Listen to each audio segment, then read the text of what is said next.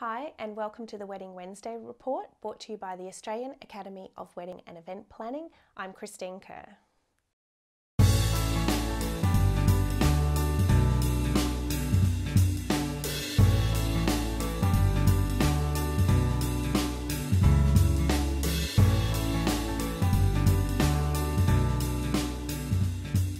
Over the last couple of weeks, we've been talking about destination weddings. If you are thinking about launching a destination wedding business, you are going to need to understand how to market to this select group of couples who want to get married in far off exotic locations. Regardless of what type of wedding you are looking at planning, destination or traditional, we know that our clients are online and you're going to have to be found online if you want to attract their business. There are a number of reasons cited for why our couples are increasingly just doing their wedding planning online, but the main one is that we're busy and really it's just a way of life now. If you want to know anything, you head to your iPad, your computer or your smartphone. The destination wedding client also knows that she can't necessarily head to an expo in Sydney to find the information that she needs about her Tuscan wedding. No, she's climbing into bed at night with her iPad to do her research. And if you want to attract her business, you have to be able to be found by her. But there's more to marketing online to your bride and groom than just being found. Statistics tell us that a bride spends on average 5.5 minutes on a site before skipping off to another one. Now that's not a lot of time to attract her attention and engage her, but we know that it can be done because statistics also tell us that 77% of couples will book online or over the phone without ever having met you. Okay, let's move away from stats for a moment and put this into perspective. If you are going to be any type of wedding planner, you have to be able to be found, as we discussed a moment ago. And that is going to mean a professionally built website with good SEO and an integrated social media platform. You can develop your own website and there are lots of tools around to help you do that. But honestly, if you're serious about making your business the way you make your income, do yourself a favor and go to the professionals for help. Now, think about your own internet habits. How often do you jump from site to site looking for the information that you're after? Often, I'll only spend about 30 seconds on a site before going off to another one.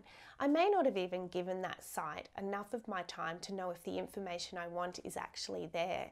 Initially, I am attracted by the looks of a site, but then what will keep me there is how easy it is to find the information I need and whether I can actually feel the expertise of the person behind the site coming through.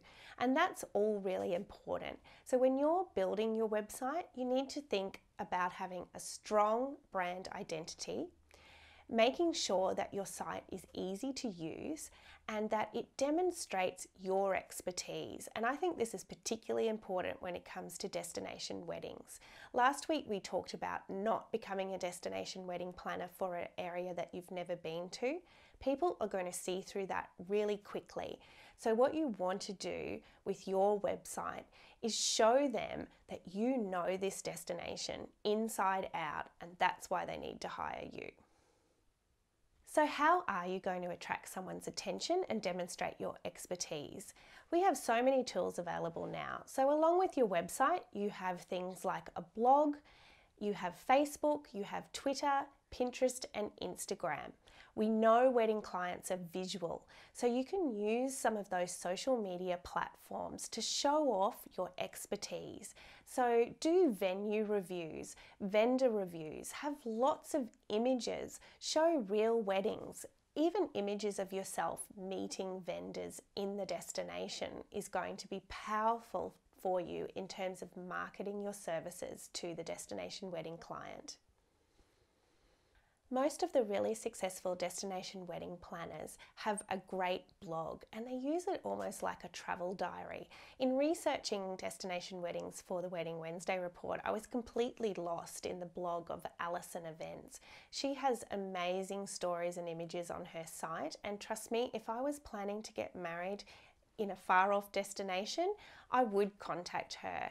She knows her destinations well, and she does have a strong network around the world of people who can help her, and that's all demonstrated really clearly on her blog. And so when it comes to marketing, really that's the most important message I have for you. You have to be able to use the tools of social media, your blog and your website like a shop front to show people what you can deliver for them. Today's topic was another big one. It's really hard to sum up how you market online to any type of client in a short video, but I hope that I have given you a good overview, and also I hope I'm not scaring you away from the thought of launching a destination wedding business.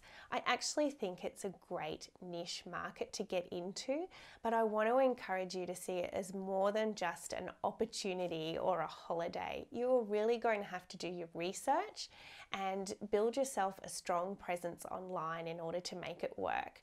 But if you do it, we're going to be there cheering you along. So make sure that you let us know if you have plans to launch your own destination wedding business. And while you're there, leave us some feedback about our videos and make sure you subscribe. I look forward to catching you next week on the Wedding Wednesday Report. Bye for now.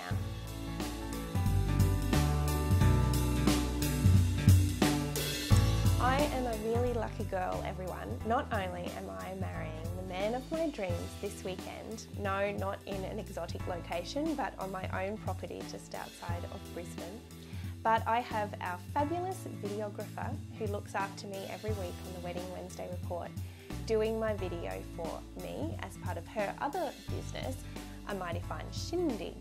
I'm sure we'll have some grabs from the wedding up over the coming weeks for you to see, and I have been getting lots of messages of support from people as they've read different things about my planning. So I want to say thank you for that. It really means a lot to me. I feel like I'm very close to my audience, so thanks. Don't put that bit in.